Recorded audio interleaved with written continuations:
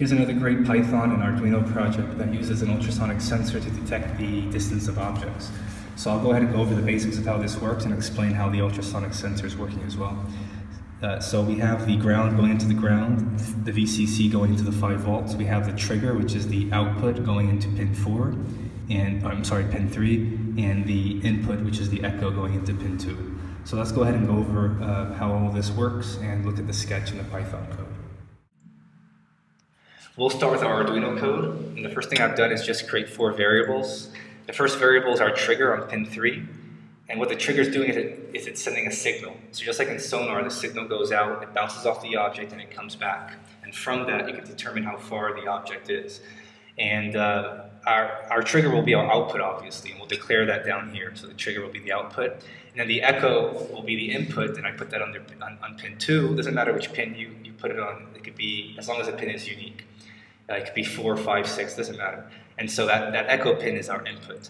And the duration is going to be our variable that holds how long it took for the signal to leave and come back. And that's going to be measured in microseconds, and then we'll want to convert that to centimeters, and that's what this distance centimeters variable is for. So once we have that set up, we go ahead and start the loop. The trigger starts low, then it goes high, then it goes low. And what the pulseIn function is doing is it's measuring how long it takes for it to go low, to go from high to low. Basically, how long it's taking for the signal to leave and come back, and that's going to be measured in duration, in microseconds under duration. So if we were to print duration, we would get a large number, and the number would change. It would be working. It would tell us that the object is 450,000 microseconds, or 200,000 microseconds. But that's not easy to understand, so we convert that to centimeters, and that's what I've done here. So once we have that, we print that out, and I delay it so that it's, that the data is being fed to us every 2 seconds.